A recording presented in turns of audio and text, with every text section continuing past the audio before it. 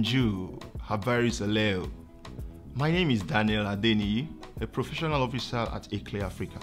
My name is Sinetemba Mtetwa, an intern at ICLE Africa. My name is Paul Curry, manager of the Urban Systems Unit at ICLE Africa.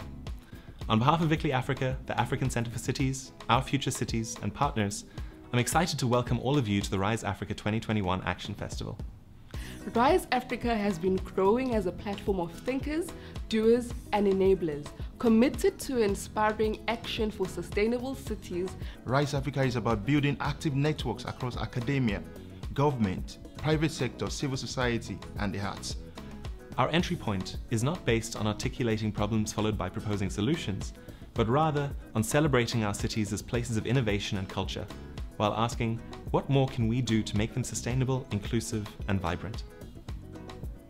This festival is hosting 46 sessions from across 16 countries in Africa and the world. Every session aims to share new ideas, showcase ongoing actions, and launch new initiatives by bringing participants together to chart a new route forward. We hope that the festival program will inspire you to commit to one or more specific actions that you or your organization will take on. As this session closes, you will be redirected to a survey in which you can articulate these actions. We will follow up on these committed actions throughout the year and offer resources, connections, and support. In this way, we are testing the idea that events can galvanize actions, and we hope that you will join us in this effort. Beyond the session, there are many ways to take part in the festival. Register for further sessions. Vote for your favorites in the photo competition. Watch a variety of inspiring video provocations. Test your knowledge of African cities from our daily quiz. And listen and dance to the Rise Africa 2021 playlist. We hope that you will make all the attempts to reach out to new people and build long-lasting connections. Before we begin, it is important to note that this session is being recorded, and that by participating, you are consenting to be recorded. All the recordings will be available on the program page after the festival. And may I say that creative expression is vital for creating new futures for our cities. So we invite you to enter this session in the spirit of creativity and dreaming. Thank you very much.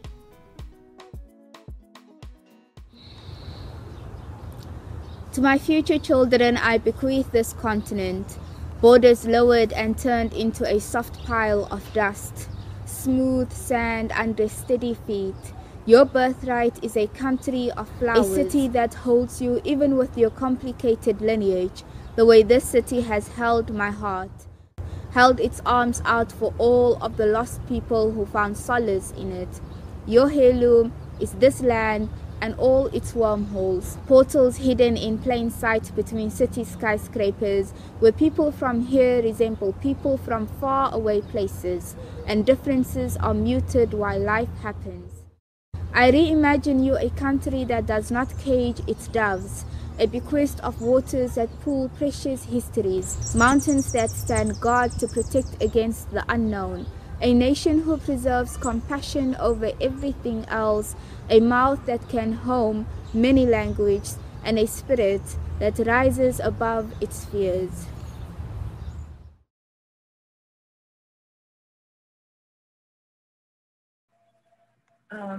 Hello everyone, happy Africa Day and thanks for joining this session.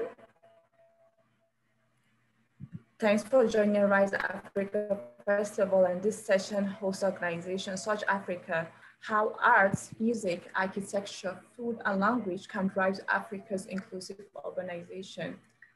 So how can cultural aesthetics like art, language and food be infused into modernity in a way that can not only shape our cultural values as societies that continue to evolve, but integrate inclusive growth in our cities? That is what our discussion today would explore.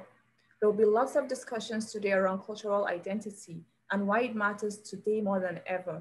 So the essence of this session is to take us back to our roots, to when our cultures were very intrinsically connected to us and were very distinct to certain people, regions, and territories.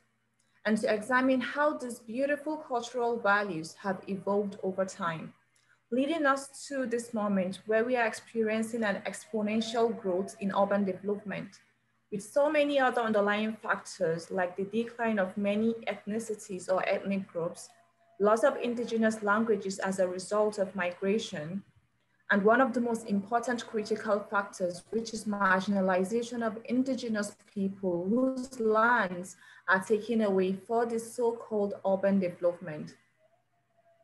With us today are revered African artists, photographers, architects, people that worked extensively to advocate for a more inclusive growth as Africa and Africans continue to change and adopt new social norms and cultures.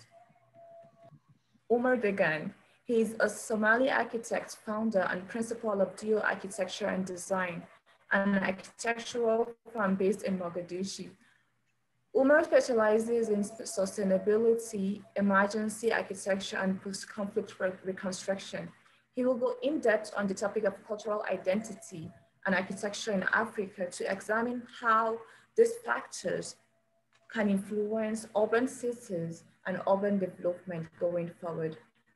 Umar, if you would please like to come forward. Thank you. All right. So first of all, thank you so much for having me. It's a pleasure to be part of what I like to call a movement. So I will start to share my screen on the presentation so we can,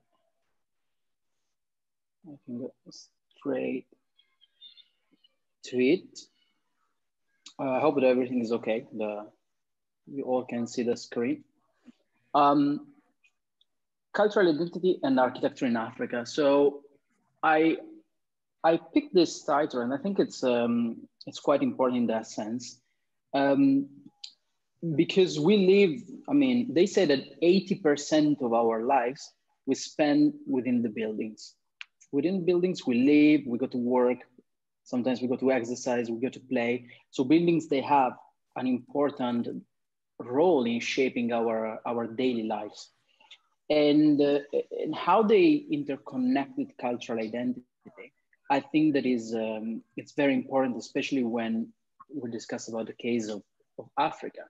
So, what is African architecture? I mean, most of the time we hear about African architecture, African design, African fabrics, African food, but I think that all of this, it brings a kind of a misconception of what the continent is.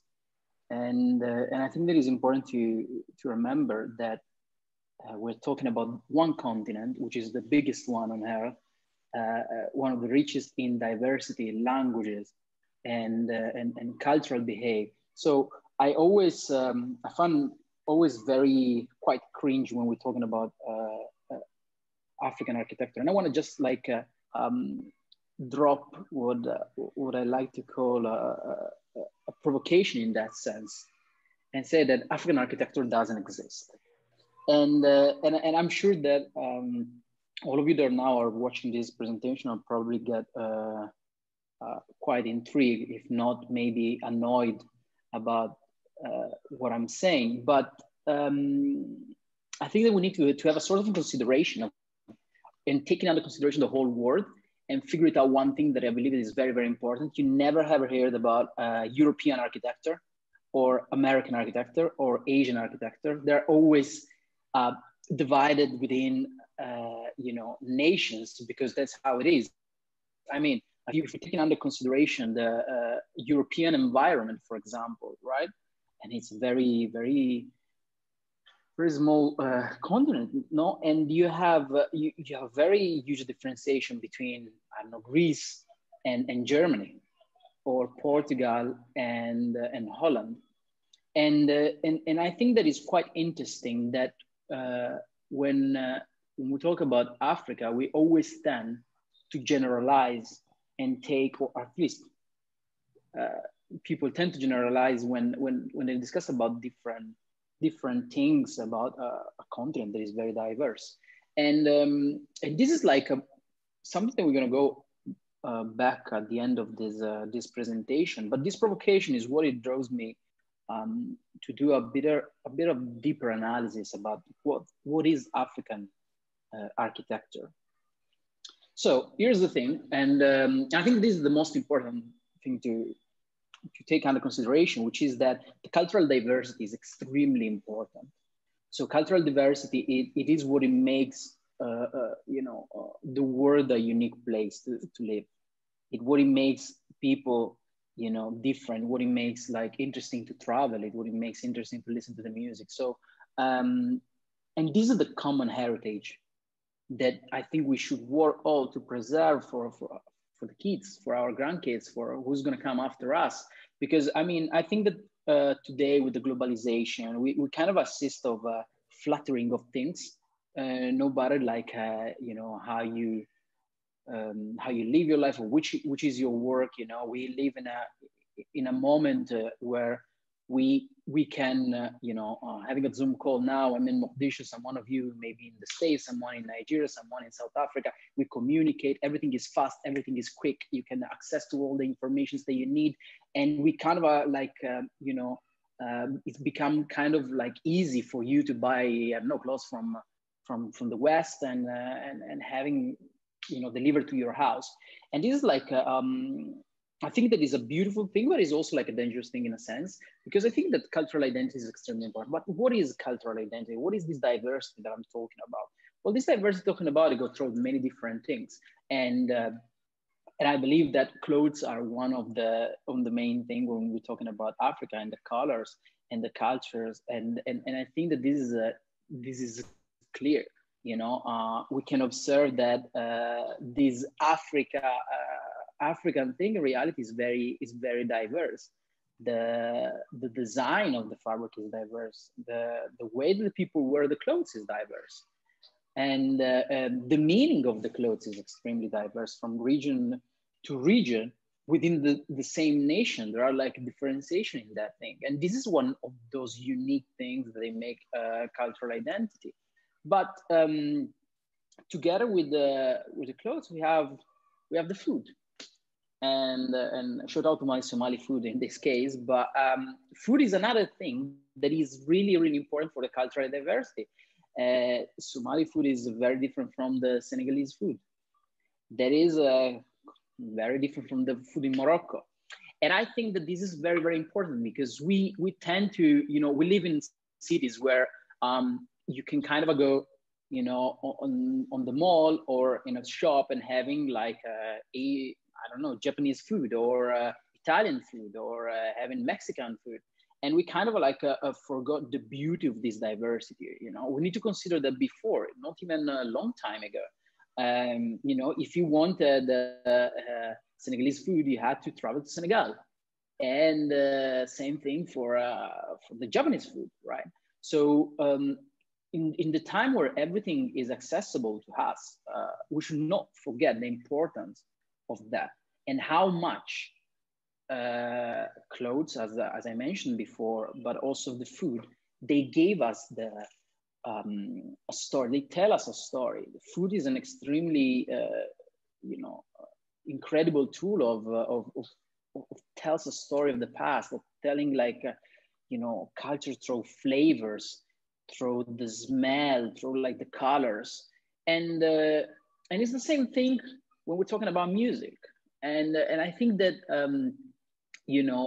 music is absolutely one of the most diverse and important tools to describe the cultural identity, because you also come through a language, and language is another of those tools. And let's forget for a second about the fact that all the process of colonization that it kind of are trying to flattering all the a whole continent and give them certain national language rather than another. But luckily all the native languages, the dialects, they are like extremely important, because they tell us a story, of population. And the music is exactly like that. The instruments, they change. The way of singing is different. The role in the song is different, right? And I think that there are like certain things that are beautiful that is happening. I mean, if you're thinking about like Afrobeat in a sense. It's changed, to give an example, and it kind of like bring on a contemporary way, the African or certain African region vibe in that sense. And of course, architecture. So architecture plays an important role in shaping the way of living, as I mentioned before, but also in how cultural identity is important for our daily life. And it is within the vernacular architecture that there is that knowledge. For too long, I believe, we lived in the narrative where vernacular architecture and was something to feel ashamed of, something that it was representing, according for the West, the non-civilization community, the community that are not civilized around the world. And this is like the worst thing ever. And it was an extremely strong tool of the colonial powers to do that. So as we can see, and this one is in Libya, for example, and if some of you is a fan of Star Wars can find this architecture. So the unicity of all of this, from clothing to food to reaching the vernacular architecture, is what is shaped the cultural identity.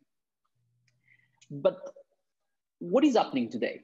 So where and how are we shaping the development of our cities around Africa, and how much we're taking under consideration the cultural identity? So I think that it's important for me to do just a step outside our beautiful continent and move a second to some European cities. And this is Holland, this is Amsterdam, right? And you can clearly figure it out how that is Holland. I mean, most of you knows like Amsterdam and the houses and so on. And it is very unique. There is a very traditional way of building it that is related to the way of living, to the climatic issues that they have, and so on. And the history, obviously. And in Holland, you can clearly see that is very different from Rome, where the stratification and the historical background have been kept carefully during the centuries. And if you compare Rome with Lisbon, is a completely different thing.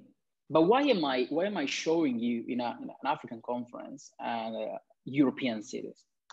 Because they actually mark one very, very important point.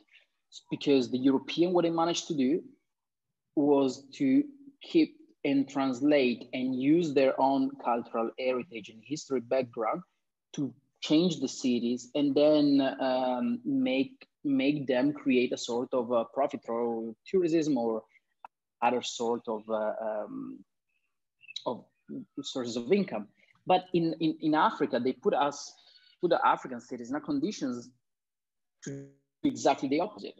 In a situation where, if we go a second back in the slide and we look at vernacular architecture, we usually tend to think that there is nothing good in this, that there is something kind of to hide from the history and not to be proud of.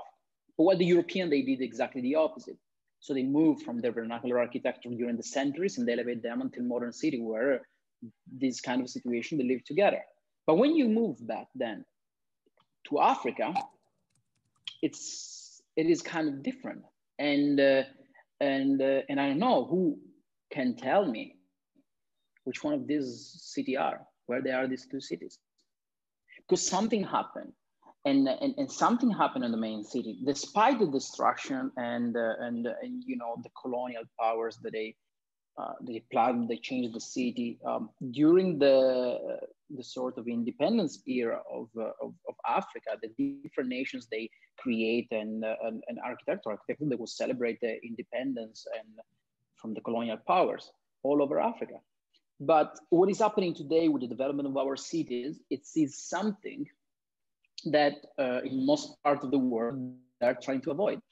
It is something that Europe doesn't do. And then in Africa, you see, for example, destroying the heritage, destroying the old buildings, do speculation, getting close to the sea and building, and reduce the public spaces. So our cities, simply because we didn't manage to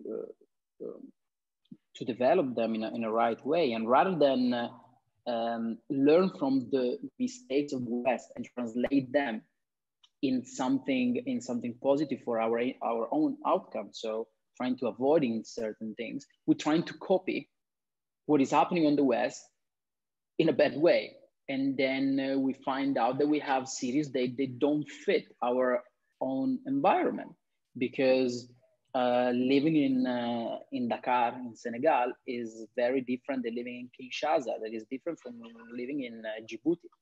And if we design the same buildings, if we shape our cities in the same way, independently from the geographical area, from the climatic area, from the way of living of the people, then something is happening. Something is happening like in this city. And by the way, this one is Lagos and this one is Kinshasa.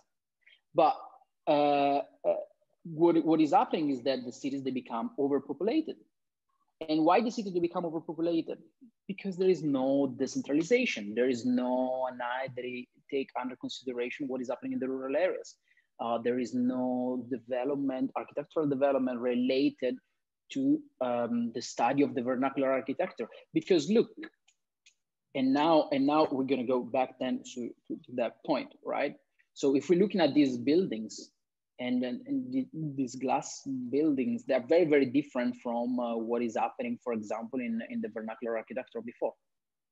There was a very deep study indirectly of the materials that they use, because going local was indirectly the best way to reduce the climatic problems, to face the climate change challenges. And all of this, it is in our heritage. The knowledge is in our heritage. But what we're doing, we look to this, and we're trying to translate and move it to Africa. And then what is happening? Because the European development of the city doesn't fit with Africa. It is a completely different thing. And I think that is like very important. And this is why when I say that African architecture doesn't exist, I'm referring to the fact that in Africa, we have 54 nations with languages, cultural identity, ethnicity, heritage, a way of living. Africa is diverse. You never heard talking about European architecture because it's different. You never hear like American architecture because it's different too. So this kind of generalization of taking under one umbrella the whole Africa, it kind of like play against us in that sense too. And to get out to a conclusion, because my time I believe is almost finished, is Africa today in our development, and sadly I have to say that as an architect, we consider this one of this picture as the face of development, and we see this as the face of undeveloped past. And I think that this is completely wrong. It couldn't be wronger than this, because this is what it is under development. This is what it is under development in Africa. And in the vernacular architecture, where there is the knowledge. Because from a climatic point of view, for example, this building, it doesn't work in Africa. In this equatorial area, it's gonna be hot. You need air conditioning system. So you're going to spend more electricity. You're not going to fight the climate change. You're actually going to increase the problem. While our vernacular architecture is already started to face all these challenges and the heat, and you're not suffering. And this one is in Cameroon.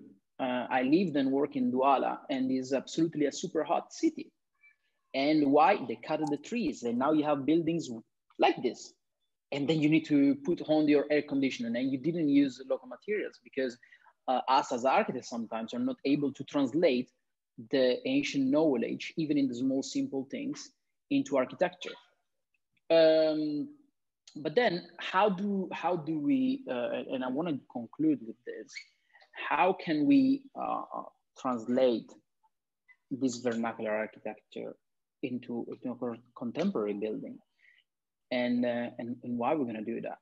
I'm gonna use what my own personal example in this sense, and this was an experiment that I did here in Somalia, which actually using the culture was important, especially coming out from an internal conflict and the civilization that involved the nation for more than 30 years. So what I did, it was like trying to study the traditional fabrics and work with the fabric on an interior design.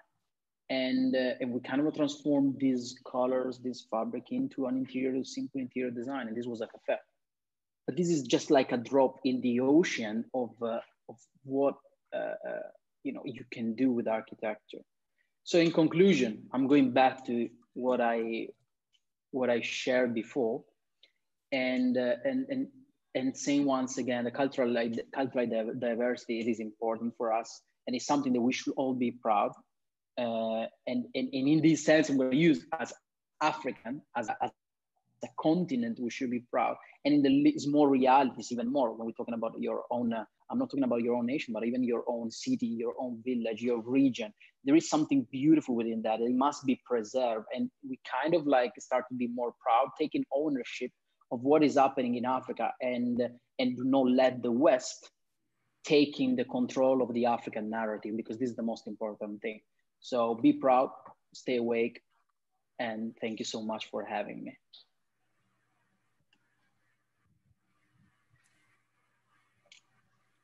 Thank you so much, Omar, for joining us. Very interesting inputs that you have out there. I think that you made a very good comprehensive overview of African diversity by wrapping up the linkages between food, clothing, and music, expressing how each culture is distinct from one another as some of the basic factors that shape cultural identities. I think that's very interesting, because I think from an outsider perspective, people just look at us Africans and think we're all the same because we're black, but us as Africans, when we look at ourselves, we look at our physique, the tone of our voices, the shape of our eyes and nose, the way our hair grows, because all that define, who you are and which culture or ethnicity you come from.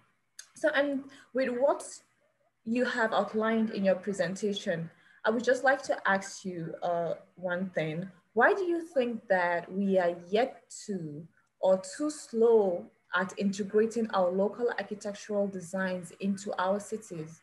Why is it that the idea of modernizing local African designs is still sort of in the abstract?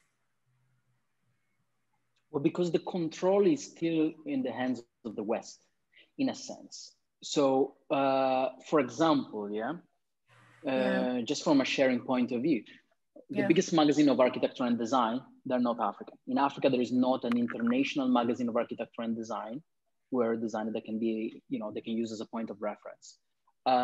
Faculties of architecture and design, they're very young within the whole continent. If we exclude certain realities and like Egypt, Morocco, and Algeria and Tunisia, we have like a few hotspots in Africa of architecture, but generally speaking, no. The whole continent, most of the projects that are in the hands of non-Africans. And I think that the biggest one, and all of this, I believe, it creates that sort of difficulties, right? And I think in the last few years, this thing changed a bit. And the way to do that, I think, is connect activity, like events like this one are very, very good, and they work as a wake up call in that sense. I think just to add to what you say, I don't know about the architecture and design sector, but I mean, here in Nigeria, most capital projects in terms of, most infrastructural capital projects are given to foreigners, and these do not necessarily have to be Westerners. I mean, most of the people here are from the Middle East, people from Libya, people from just other countries. So I think there is also that, sense of coloniality that many of our government officials are in. Many of these people feel inferior. So whenever something is foreign, they really feel that it is better. So most of the capital projects go to them. And these are people that would also use their own intuition, their own background to shape these projects for us. So I think there is also that problem, lack of diversity or inclusivity of local stakeholders or local talents. So yeah, thank you so much for that insightful comment. So moving on to our next speaker. He is a visual artist that uses visual language to explore the culture of prosperity with reference to socioeconomic aspects. His works engage with Eastern culture, featuring a matrix of historical, gender, and artistic status symbol. He expresses a masculine aesthetic outcry reflecting the culture of overconsumption and representing images that emphasize the perpetual dichotomy between hard labor and abundance. Please join me in welcoming E.L. Asselin, who will be speaking on the evolution of cultural identities and how that can shape our cities. E.L., if you can please come on board. Okay. Thank you. Hi, everyone. First of all, happy Africa Day. And thank you for having me. Omar, it was a wonderful presentation also. So I'll start by talking about my art and the theme that keep me occupied in my identity for the last few years. Because it was a short time, I will show you. I'll share my screen right now. Wait a minute. I'll share my screen and then all panelists. Yes. Okay. How do I do that? Share screen. Okay. Cool. Main screen. Sure. Okay, everyone can see my screen? Okay. Because of the short time, I haven't made a presentation, but I have some of my works that dealing with the identity. I'll start with the first one, and I'll give a little background about it. I am also have North African roots. My parents came to Israel from Morocco at the 50s, and I think you can say that they brought all the traditional habits from Morocco, and they keeping on it until today. Even my girls have, I think, have the main of the tradition of Morocco. Let me say it like that. When I, as a child, when I was, visualizing or seeing my grandparents, I saw a very distinguished man, very distinguished lady with a lot of jewelries on them, a big chain of gold, like 2 kilos of gold.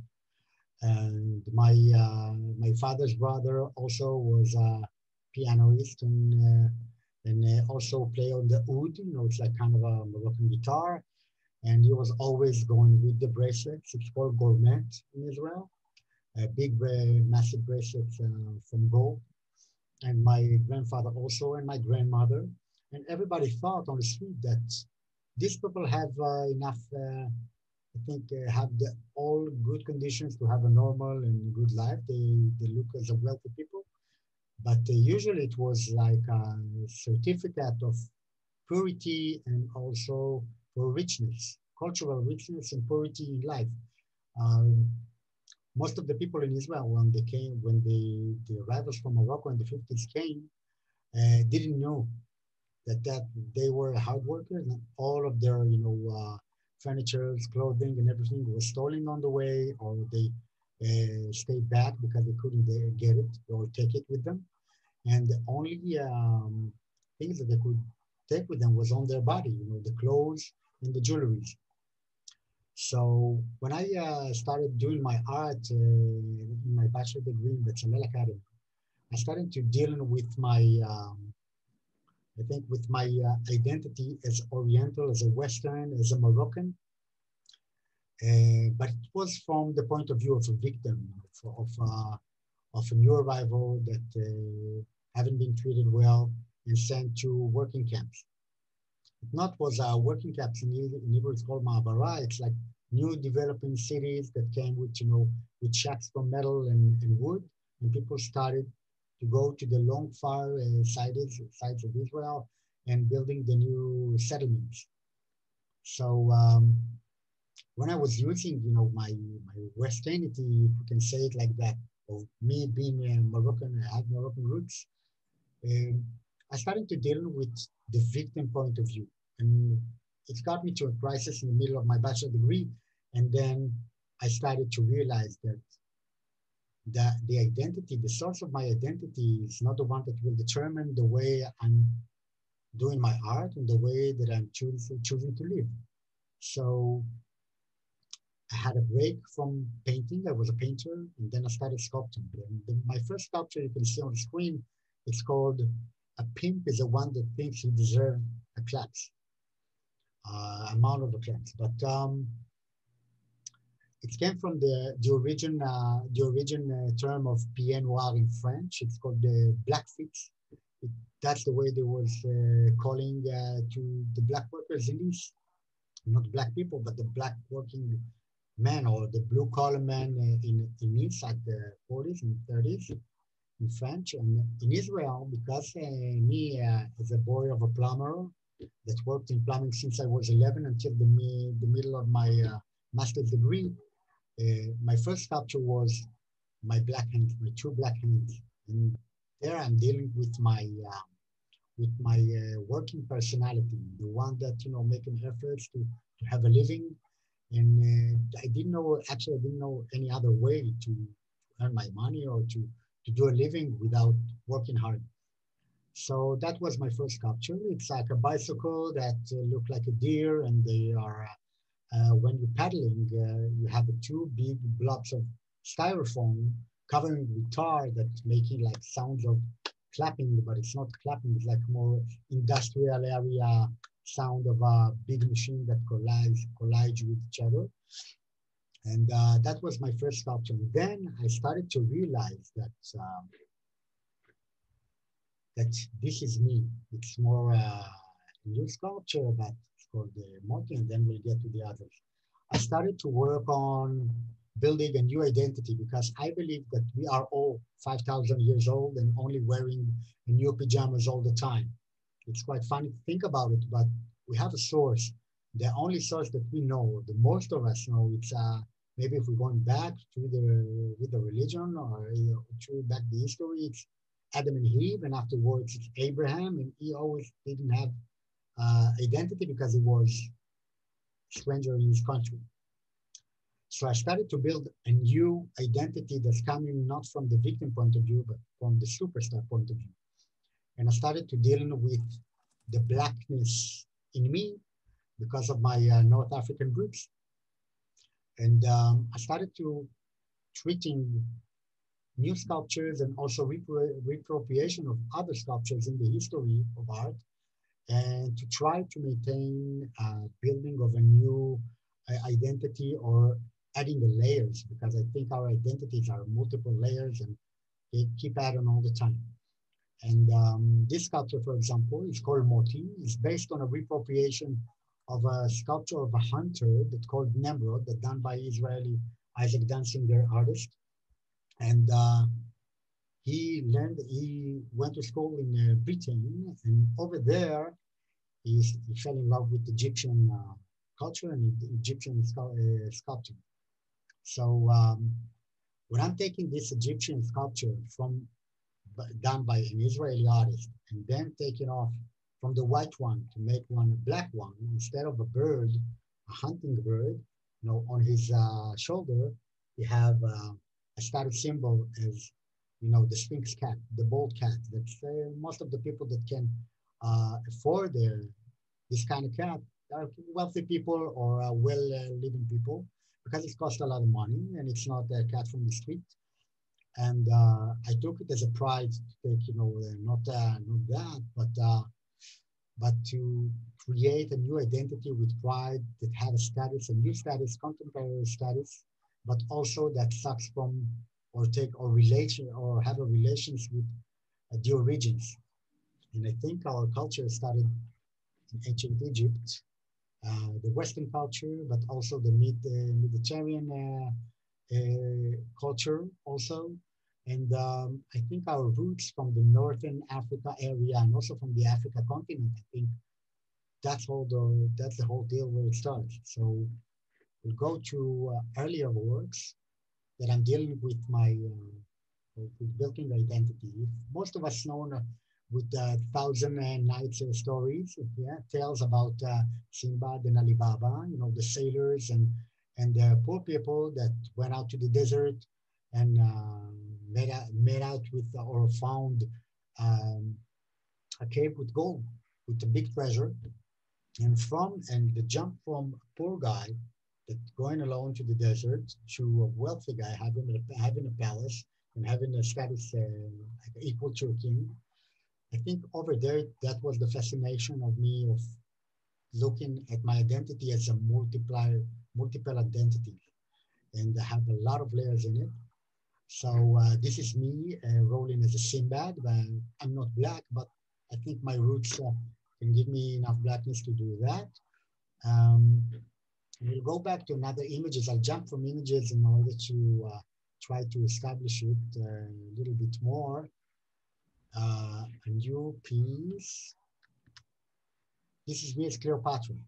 I'm looking back a lot to the ancient Egypt and the hieroglyphs and to the stories and the way to telling the stories of identity, of heritage, of history.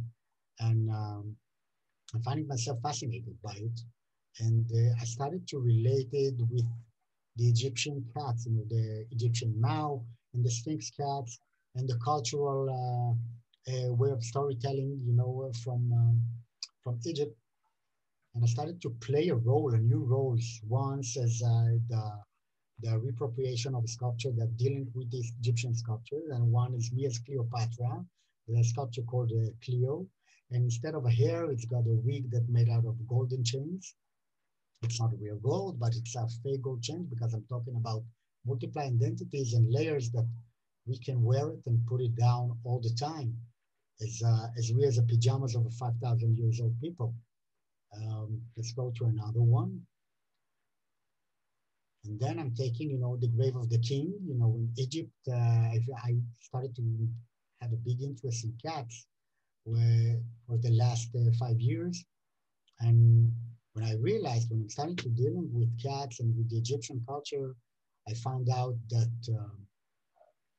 the cat was the avatar of the Bastet goddess that sent by the gods, by Ra, the god of the sun, to guard or to watch or to protect all the Egyptian pharaohs and kings. And in here we can see like a big table with 14 cats lying around like the crypt of the king, like in the grave, but instead of the king, though, instead of the sarcophage in it, in the between it, there's a coal, and instead of the whispering coal, you know, when it's on fire, there's pendants of pyramids and of high pendant that's called alive, and we're talking about the absence of the king, and also and only the symbols that make his status to appear. Because they were regular people like us, they have only a great fortune to have this wealth by heritage or by the inheritance from their own families. And we can see here, you can see on the ribs, like when you're marking a cow, we have this hot bar that can mark the cow that she's belong to herd or something like that. In here, I made these cats like the gold bars of the Federal Reserve. And these cats are like a big gold bar. They have the writing fine gold 999.9 on it, so it's very pure gold. And it's talking about the wealthiness and the symbols or icons of status from the ancient times until the contemporary time. And while I'm working on the Egyptian, wait a minute, on the Egyptian cultural identities, I started to fall in love with hieroglyphs and to try to tell the contemporary era story through making hieroglyphs, and like it's like a gibberish because it's not really telling a story, but it's a mix up between the old stories to the contemporary stories. And we can see over here, you know, like pharaohs and Ramses, and the $1 bill sign, the I watch it all, and also the sign of the god Ra, the god sun.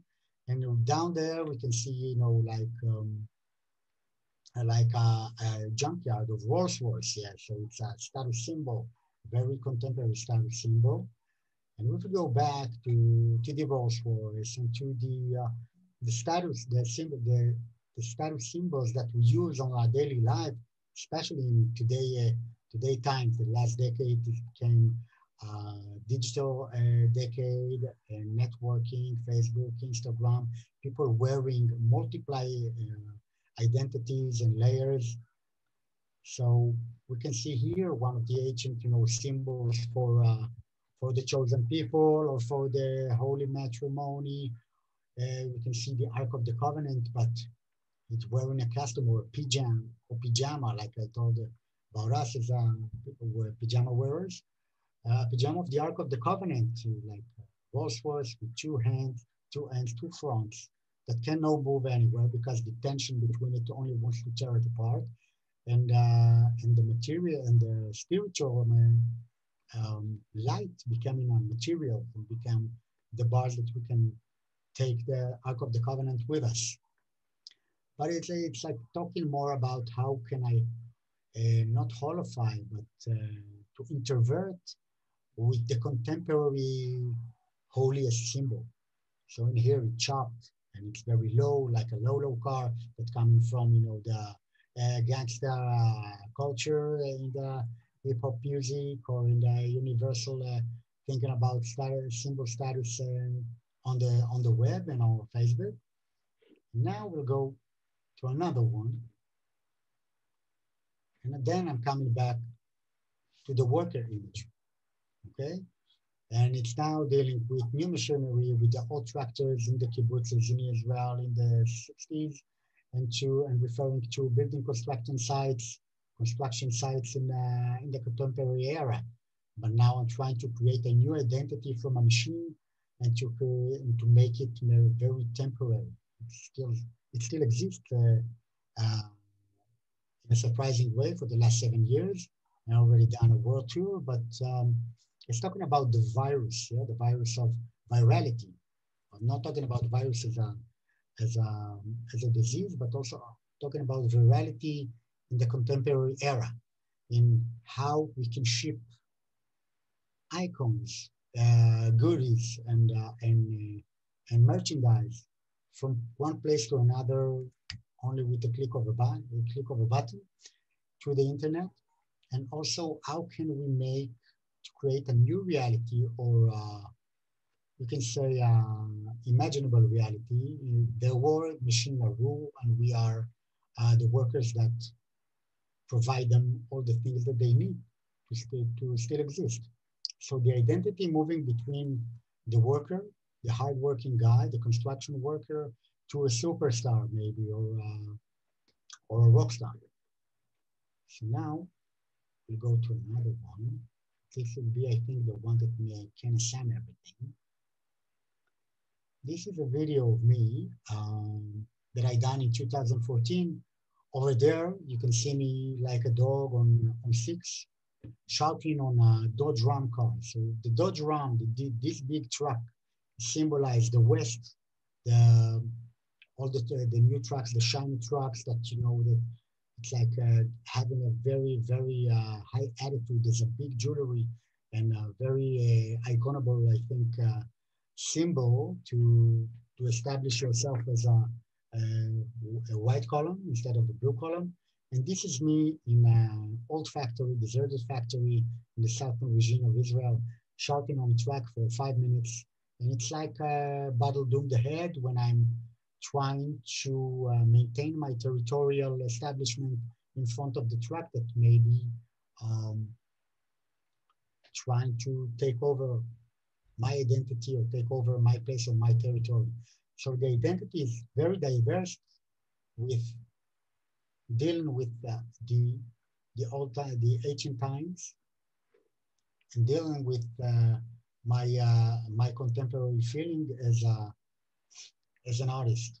So we can see here also in the hieroglyphs that I done in a furniture gallery. It's become a big thing or a trend in few places that commissioned me to do it, and it's like a big blob of gibberish, but it's still telling a story while I implement symbols from the contemporary era, as you know, little cars and burger sandwiches and high symbols and patents and jewelries inside it, and to try to build another layers of identity. And, and I think I'll finish with only one that may be talking about our new identity, with the identity that post-corona, post-COVID-19. So when it happened, I think it was the first time that I started to try to build a new identity according to the changing era to the COVID. So I'll show only one of it. So this is the one that related to the Moroccan jewelries that my grandmother and my grandfather came with them from Morocco. And I'm still using it until this day to try to build a new contemporary identity. So it's always laying on the Moroccan, North African roots, through Egypt, to Israel, and to the West, to the US, and anywhere else. But I think it's very diverse. That's very interesting, Elias. I just wanted to ask, given what you have presented, how do you think that your art reflects modern societies? Do you think that it's something that is relatable to our societies and can be infused when strengthening local cultures? Because I can see here that you make it's so much a combination of structures, objects, jewelries, put together to create an artwork. So do you think that is something that is relatable to modern societies and that can be infused in terms of talking about local cultures and how we can strengthen our cultural values in urban cities? Okay, I think I can answer your question by the way of thinking on identity as not depend on the place in which it occurred. Because as I said before, as a 5,000 years old people that wear in pajamas, we have in layers all the time. And I'm thinking about the post-colonialism in Israel, yeah, between the European arrival and between the North African arrival, because the European arrival were the high society, and the North African arrival were the low society, the hard worker, the black feet or black hand worker. And in Israel, it's still an issue. Nobody talks about it, but you still can feel it, you know, in jobs, in entertainment. And I think what I established to doing here by building local identity, it's to be proud of it. Just to be proud of it and make all the youth and all the youngsters and all the people that think that they should be ashamed of their origins, or maybe to hide it or conceal it while they're trying to wear a new form of contemporary, successful new person, then should wear it proud. Like my grandfather and my grandmother came with the jewelries that uh, iconize them as big figures in my art and in my history. So I think contemporary time should be dealing with multiple truths, not with one truth, because we're having a lot of I think Yeah. channels of looking at each other. Yeah. I couldn't agree more. That was very thought-provoking areas. Thank you very much. Thank you. So we have a couple of minutes to answer any questions that participants may have. So if you have any questions, please drop it in the Q&A chat box, and they will be responded to. So far, there isn't any question, and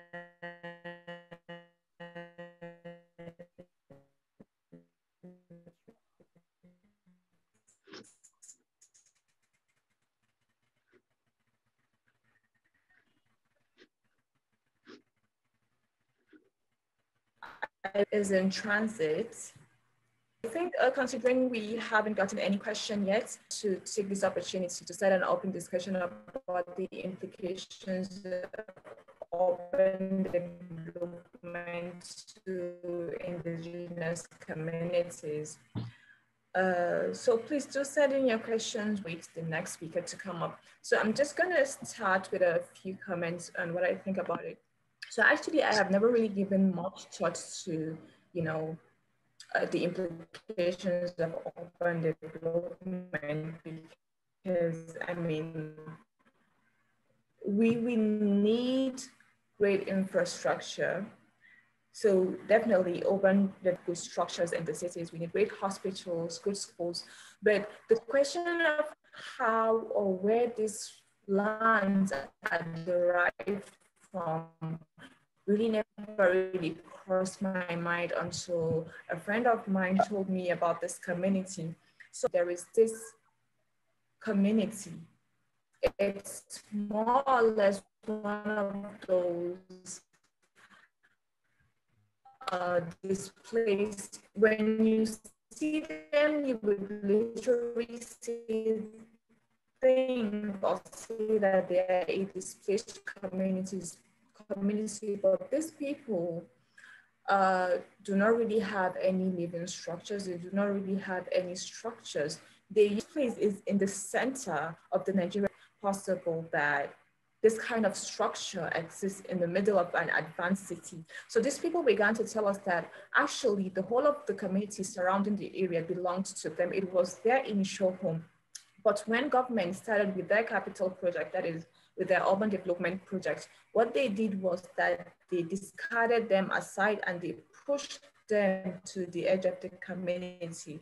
So they told us that for 40 years, they have been struggling with the government for reparation. What they need was just for the government to allocate a different location for them where they can be able to go there, build their homes and settle their families. And this community consists of almost 200 people. And these include men, women, and lots of children. So at that point, we felt this is really unheard for because these are so many crises surrounding urban development that we don't really get to see or witness, or that people have very little interest in.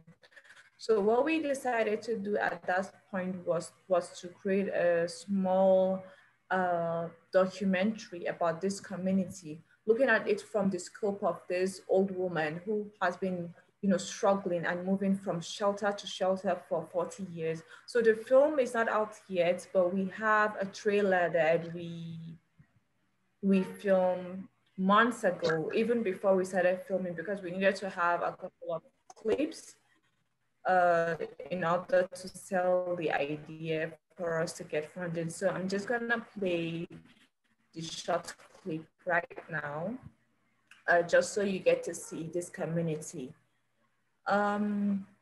So I considered a few questions that have come in.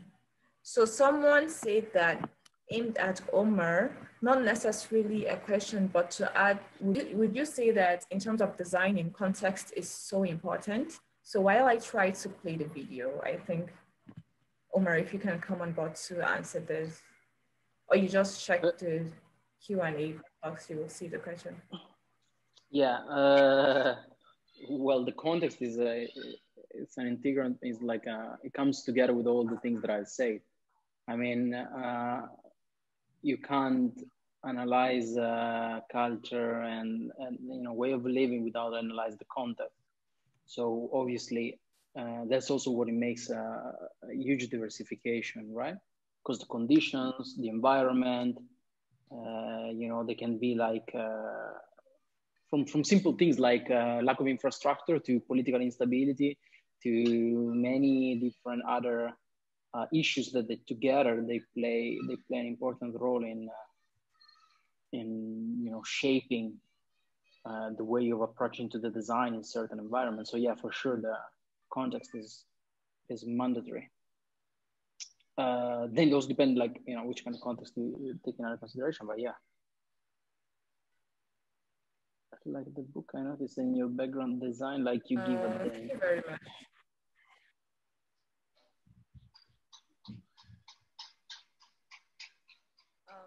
All right. So I don't know, my network connectivity is a bit slow, so I hope the video would play all right. Okay.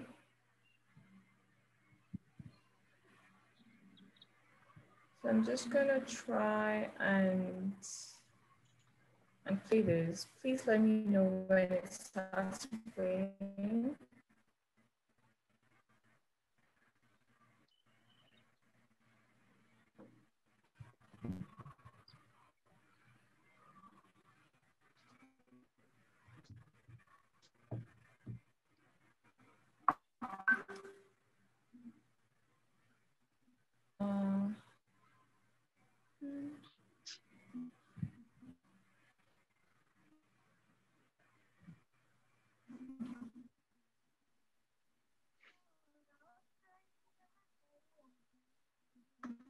So I hope you guys.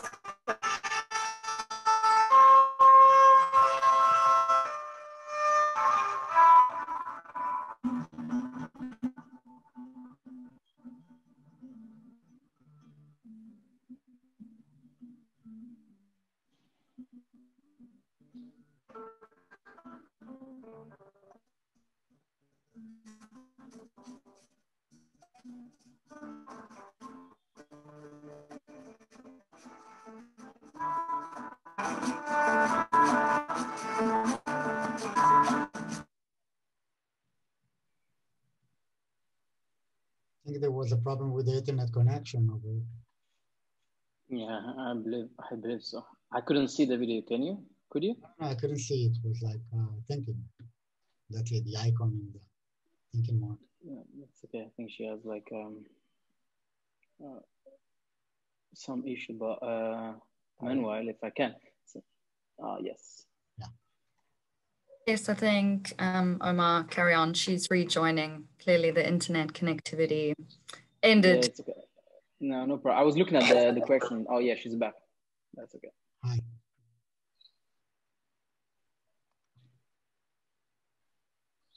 Nazreen?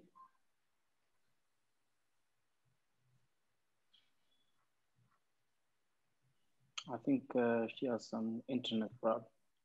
It's internet issue because yeah, I believe so. It held on nicely for the last 1 hour, but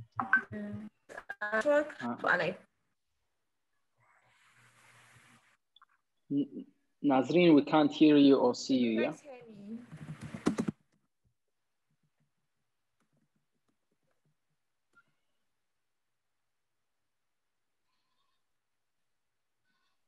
Nazreen, I think you have some internet issue with that. Yeah.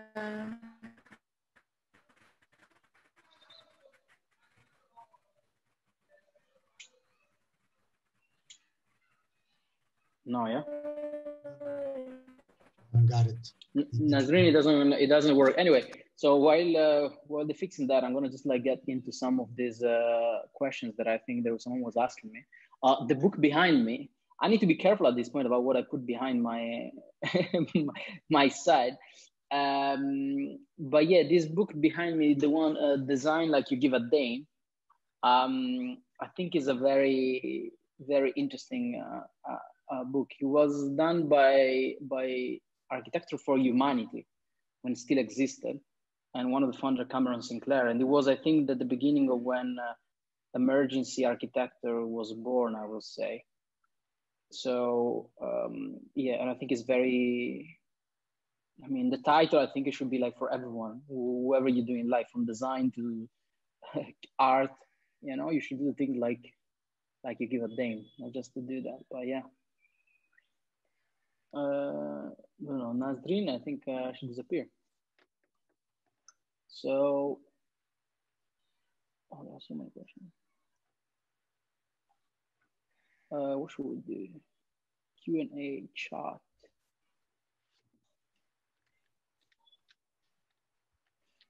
All right, so we're taking the with which I'm just gonna keep going then to answer to some of these questions that people was asking me. Is vernacular architecture commonly used?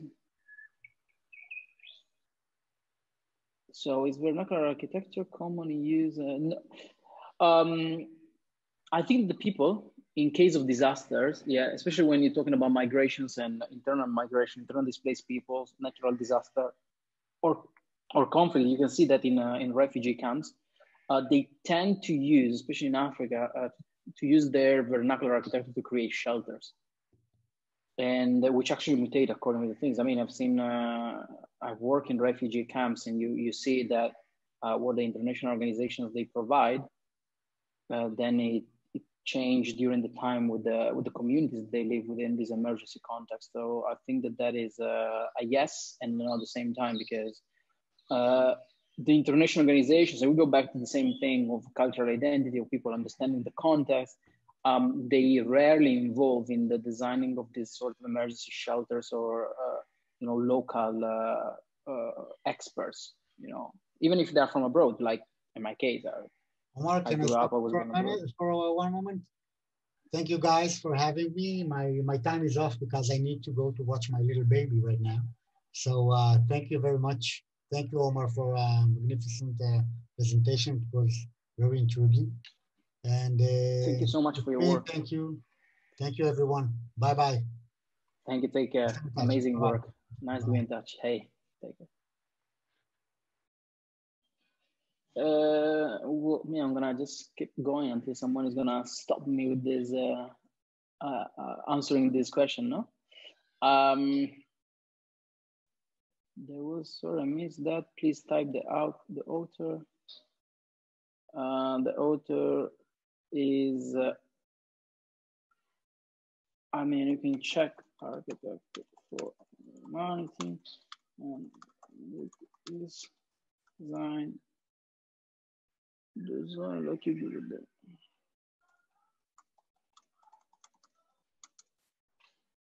Okay, what else was the other question was out about?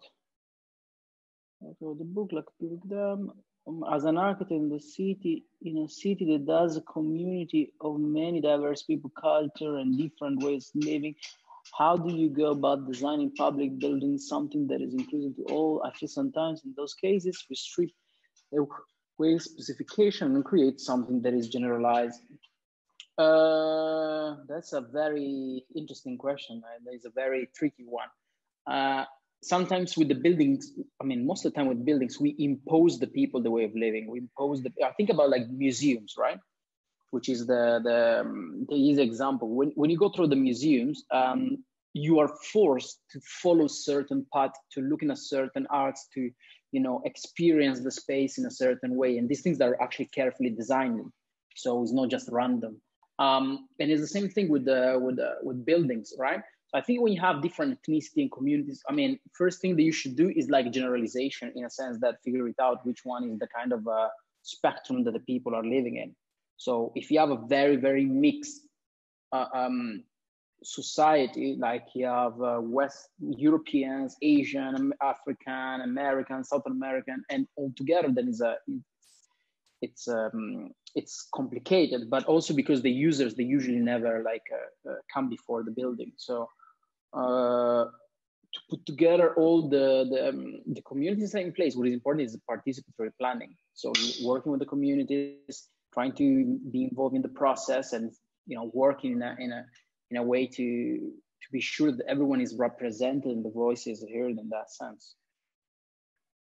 I think I answered all the questions now. So think about social housing. Social housing is one of the things. Social housing, I believe that, for example, social housing European way works better in Africa than the one in the West. Nazreen, welcome back. Thank you, Omar. I was the host for a bit, yeah? I took your place. I was the host now for a bit. Free to continue. I'm just gonna sit by the side and let you do your thing. No, I finished. I was just answering the questions. So yeah, please go on answering the question. I'll pick up when you're done. Say it again. I said go on with answering the question. I finished. I think.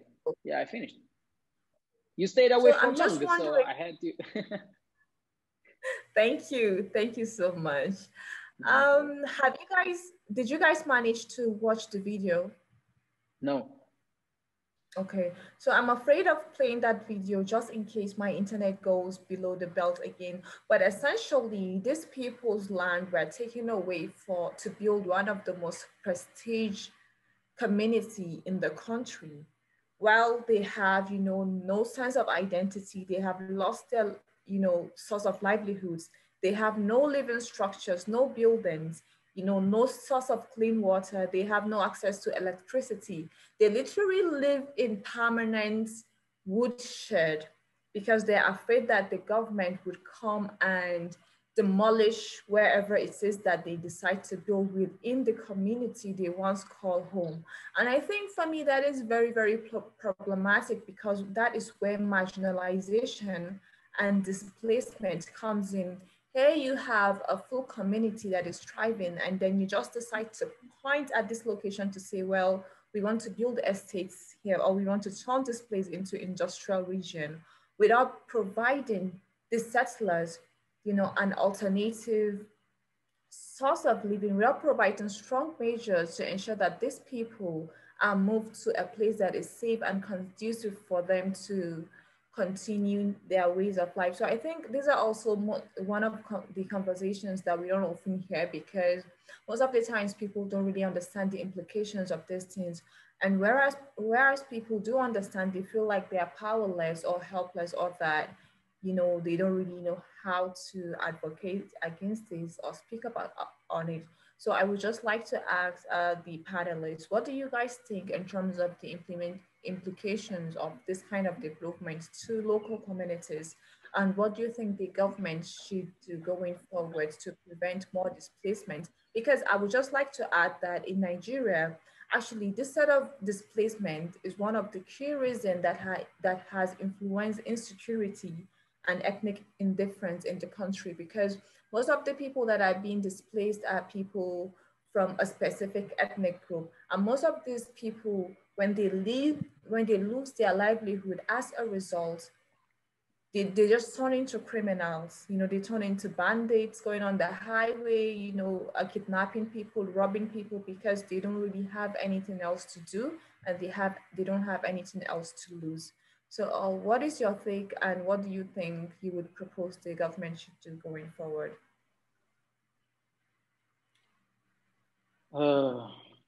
This is like one of those crazy questions, right? I think that it's always an economical thing. It's always like every issue related to land and communities, it is always mainly directed to money in that sense. But there is also an issue that is happening in Africa. I mean, Nigeria, it is clear this. You can see the main cities in Nigeria, and it's happening in Somalia too, in Kenya, in all the African cities that now they're facing a huge urbanization and strong urbanization. What is happening is there is a strong migration from the countryside and the rural areas into the main cities. And those are economical migrants. So what the government does is try to take ownership of the land, but in reality, in Africa, wherever you are, there's no lack of land. If we generalize a bit, right? There is like a sort of system that rotates around the main cities. So which means that one of the main issues in Africa, I believe, is the strong centralization of system. So the way forward to avoid these sort of problems with the rural communities, with the natives and so on, is the decentralization of the system from an infrastructural point of view, educational point of view, medical point of view, factories point of view. Because look, if I'm in Europe, right? If I'm in Italy, right? As I was born and grew up, right? If I'm living 100 kilometers from the main city, I still have the services. I can go to primary school, secondary school, and hospital. But if I'm in Mogadishu, if I'm living 100 kilometers from Mogadishu, I'm dead if I have like a problem, a medical problem. If I'm living in other cities around Africa, I have a serious issue. So the decentralization, it allows the people to stay within their area, growing technologically, development, put your roots in that place, and not having the lack of services. And this is what we lack. This is what the government lack. The government, African governments, they always put the attention on the main cities and never on the decentralization of the system. And this, in the next 10 years, will make, I mean, Lagos, I've never been to Lagos, and I wanted to go, actually, I was supposed to go this year before this COVID thing. But according to what I know, like, Lagos is not that livable of a city if you are like a walking person, as much as Mogadishu, Nairobi, Kinshasa, and you name it. But and why is that? In the next 10 years, there will be terrible living in this city. I agree. So I do agree. I think it's that falls into, you know, governance and urban development in general, because most of our cities are not planned sustainably. So I think that is where most of these issues come from. We still haven't heard from our last speaker, but I think he might not be able to come up. So in the absence of any other questions, and being that we've just had an impromptu open discussion that we did not plan to have, I think that while the spirit is still high, we should round this up. But yes, a question I think just come in. Someone, I think a comment, Sheena said, government needs to develop with the people and ensure that when housing is built, there is integrated housing, that is social housing, low income ratio within units being developed. This is the case with the City of Johannesburg integrated housing policy. The policy requires that developers ensure that a certain percentage of housing is for social housing, otherwise the development proposal is not approved. Yes, I would definitely send you a link to the video because I have it on YouTube, and let me know if you would like to watch the full film when the project is out. This would be the first film that I have written, creatively produced and directed. So I'm extremely excited about that. Oh, but I also have other projects that I have helped produce. I don't know why I just said that. But anyways, thank you so much everyone for joining us today. Special thanks to the panelists, Umar and Ilyas. I am very grateful, and I feel like we've covered lots of provocative conversation and topics on how to infuse cultural heritage, that is art, music, language, and food into our cities to build a more inclusive society. The recording of this session will be available to participants should you wish to view it afterwards. We would round up for now. Thank you to everyone for joining us and for sticking with us throughout this process. Thank you very much. And we would also like to say that there are other very interesting sessions during this festival. So please do check out the website and attend other programs. Thank you very much, everyone, and have a nice evening.